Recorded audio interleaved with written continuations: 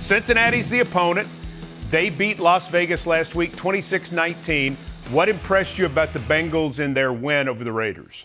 Yeah, Mike, I think offensively, I mean, you saw them do a lot of different things. Running the football, the screen game, pushing the ball vertical to the receiving threats that they have, working the intermediate part of the field with the tight ends. And defensively, it's an attacking style defense, swarming.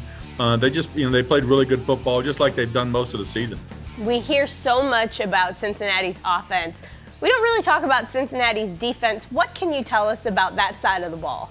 Yeah, they're doing a nice job over there. I mean, it starts up front, with the lines of scrimmage. That front seven, it's a good front seven. DJ Reader kind of anchors the middle in there. Been there, I think, a couple years now. We certainly know him from his days in Houston. Two good edge players in Hubbard and Hendrickson. Hendrickson comes over from New Orleans as a free agent, a really good pass rusher. Two veteran or guys that are veteran in that system now with Pratt and Wilson at linebacker.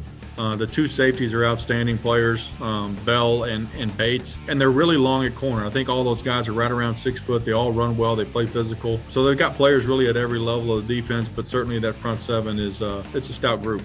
From the Titans' perspective, let's talk about quarterback Ryan Tannehill. Is it too much to expect for him to stay as hot as he's been over the last 2.5 games? Certainly hope so. It's not, Mike. I hope he continues on that trend. I hope that all of our players who've all played well at various times during the course of the season, but it's playoff time. It's time to ramp our game up. It's time to stay on that trend. Offensive line has got to do a really good job staving these pass rushers off and giving Ryan a pocket to throw from. Receivers and tight ends got to get open and catch. We've got to get this ground game going too. We've got to run the football. We certainly need Ryan to stay on the track of taking care of the football and scoring touchdowns when we get down into the red zone. John, playoff football, Nissan Stadium this Saturday afternoon. What do you expect that atmosphere to be like?